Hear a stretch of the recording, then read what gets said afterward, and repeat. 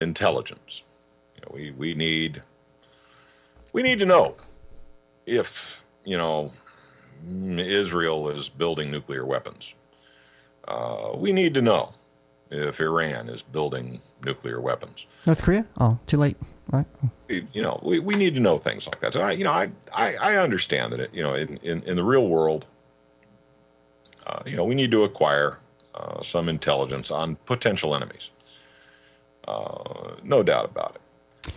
How about in the chat room there? What do you guys feel about WikiLeaks releasing this information? You can let us know. Okay, we're already about 46 after.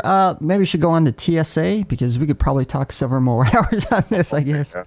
Well, the TSA thing has, I think, more of a technology angle to it too, because we're actually talking black boxes and widgets and gizmos. And now, of course, TSA's now it's been a while since I've been through the airport, and I don't know how much they implemented these new scanners, but I guess do they give you like a choice, either go through the scanner or get searched? Is that what it is right now? Or it's real cool. You get a choice between shit and manure. So yeah, it's kind of amusing in a way. Here again, I think the American population has been sitting on the couch watching TV and drinking beer so long, they've forgotten, we have this thing called the Bill of Rights, and contained in the Bill of Rights, the Fourth Amendment to the U.S. Constitution has this thing about unreasonable search and seizure. Now, if when you were buying your airline ticket, the clerk looked at you and smiled real pretty and said, "Oh, yes, sir. And as a condition of us providing you a cartage on our airplane, we are going to strip search you and investigate your cavities." How many tickets do you think they'd sell? Well, if it was by an ex-Playboy or something like that, I'd probably do it. How about yourself? But if we wrap it in techno mumbo jumbo, and we decide we're going to do a virtual strip search on you, you're supposed to be obliging of that. And suppose the technology that they were using to perform this virtual strip search on you, suppose it was using millimeter size RF, millimeter wavelength RF, or potentially even X-ray radiation. Both of which are known carcinogens, known to be harmful. So you get your choice between going through the easy bake oven, or the microwave, or if you're kind of like me, and there ain't no way you're going to get into that box and have yourself freaking irradiated. If you decide not to do that, well, you have another choice. This fat butch dyke over here is going to, bend you over the counter and, put on the rubber gloves. Now, I referred to it as a choice between shit and manure. I mean, think about it. I mean, those are your choices. This is what we are reduced to. And at what point did a search with no justification become American? When did that happen? There's, unreasonable search and seizure. Now, what that means is there has to be a search warrant signed by a judge. Whoever is getting that warrant sworn out has to attest that they have probable cause to search you. There's a whole list of qualifiers here. I mean, the purpose of the Constitution was to rein in government power, to clearly define those areas of authority where the government can act. The Constitution was designed to protect us from the biggest bully on the block, the government. We have forgotten our Fourth Amendment rights. These are not privileges. These are rights. And when you willingly give up your rights, what have you become? Now on the scanner. Now I was watching. It's probably several weeks ago. I was watching the Tech Buzz with Steve Haywood, and he said that his wife did a lot of background research on the scanner, and from what she said, supposedly it uses less power than a cell phone. Now, that is propaganda that is the propaganda that the TSA and the manufacturer of the device is putting out. Now, I'm not correct. saying that's accurate or anything. You know, do your own research on that. So, the other one I've heard is that your exposure in one of these microwave ovens is about the equivalent of 15 minutes flying time at 30,000 feet. Well, that both of those are bunk. That's absolute propaganda. The material that's come out from the American Medical Association says the devices that are being used by TSA would not be permitted for diagnostic use in a hospital because the amount of exposure is obscene, absolutely obscene. And the effect is cumulative. When you start talking about millimeter wavelength RF and X-ray radiation, backscatter X-ray radiation, the effect that this type of exposure has on human tissue is cumulative. So, God help the frequent flyers.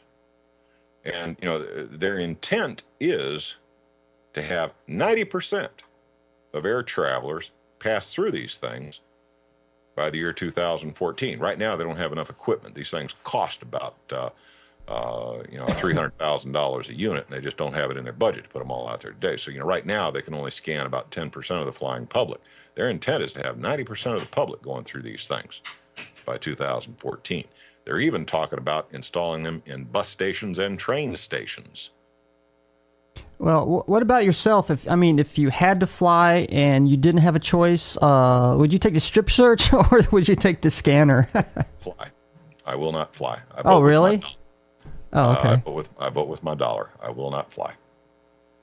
I will not submit to being irradiated, and I will not submit to an illegal search. Period. End of conversation. I have Fourth Amendment guarantees that I stand on, and if my intent to fly on an airplane means I have to surrender my rights as an American citizen, the American Airlines can go to hell.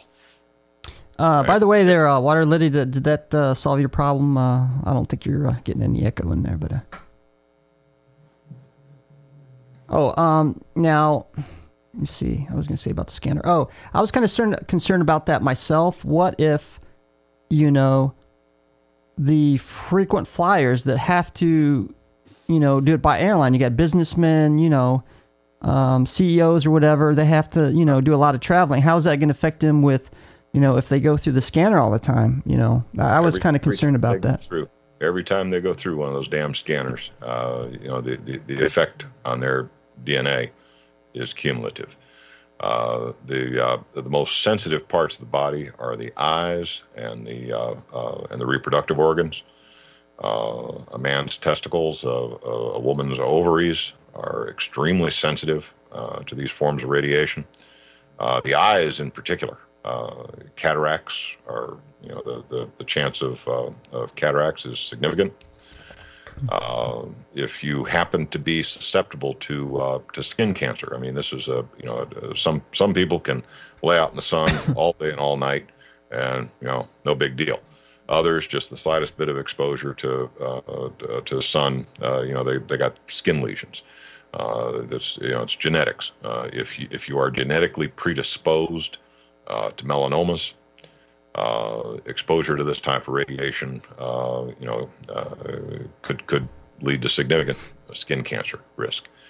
They are lying to us. This equipment is untested, unsafe, and has no business being used in this manner.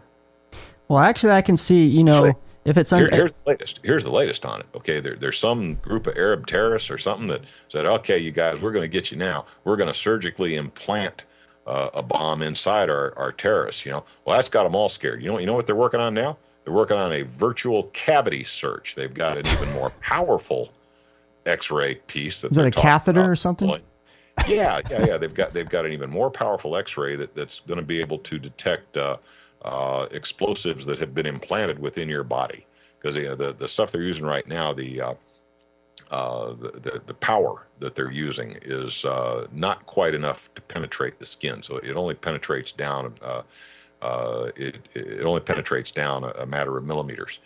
But they got another piece of gear that if you shove a bomb up your butt, or you have it surgically implanted in your guts or something, they got a new piece of gizmo that they're going to roll out soon. They could even see it that way. Don't you feel safer flying now, knowing that you're going to get bombarded with more X radiation in the short period of time you're being investigated at the airport than most people would see in 10 lifetimes? Well, Doesn't that make you feel secure? well, what if you mentioned having bombs inside put inside the terrace, which I didn't really think about, but I mean, they could probably use something else alternative instead of using a scanner. They could use something like ultrasound, which is, I believe, safer. It just uses, of course, it can't be super high ultrasound, but I wouldn't want my pregnant wife going through an ultrasound. I mean, it quite literally gets amniotic fluid bubbling. I mean, there are dangers to ultrasound as well, but it's certainly less invasive than millimeter wavelength RF or X-rays. But what is wrong with the freaking metal detectors and the bomb sniffing stuff that they got now? I mean, they have equipment that can detect even minute particles of explosives using basically a computerized nose, if you will. They've got magnetometers they can set up that'll detect any metal objects that you might be trying to get through. What's wrong with these less invasive techniques? I wouldn't even mind a bomb sniffing dog if they kept it on a leash. If they used it to threaten me or intimidate me in any way, though, I tell you what, they'd have a fight on their hands. But there are techniques that could be used that are not nearly as invasive, that don't ignore people's personal liberties. The idea of a virtual strip search, or have some idiot commit sexual harassment on you, if those are your only two conditions, if that's your only two choices to get on an airplane, I say don't fly. Let the airlines go broke. Well, I'm kind of wondering, now that the airlines get into tough financial times, if enough people refuse to fly over this, and the airlines get into tough financial situation, keep in mind that airplane terminal is the property of the airlines. Yeah, that's true. They could cut some of that out. Say, pack your crap up and get out of here. But I'm kind of wondering too that, since now, they find explosives in the shoes and the underwear, perhaps maybe that's why they started using some, more into the invasive scanner type technology. Yeah, well, think about it. Okay, we've been putting up with these invasive techniques now for what, I don't know, about a year, 18 months. It's really been bad for about the last 6-8 months. How many terrorists have they stopped? Not a one. No, using the scanner stuff, what they're doing now? Stopped to one. It's crap. It's absolute crap. I don't feel any safer. You have a better chance of getting eaten by a shark. Watch out, I'll get eaten by a shark tomorrow. Okay? This is BS. We are being sold a line of BS. You know what they were telling passengers to do back during the late 60s and early 70s when a lot of airplanes were being hijacked to Cuba? They're asking passengers to come on the airplanes armed, and that if somebody tried to take that airplane, take them out. That's wow. I haven't heard that before. Well, see, I was flying back in those days. A lot of people weren't. I've managed to live. The history is all circular. If you wait long enough, the Nehru jacket I wore in 1962 will come back in style. Everything goes in circles, and this has all been done before. We had a horrible rash of airplanes hijacked, back in the 60s and 70s. The way they finally solved that one is they put air marshals on the airplane.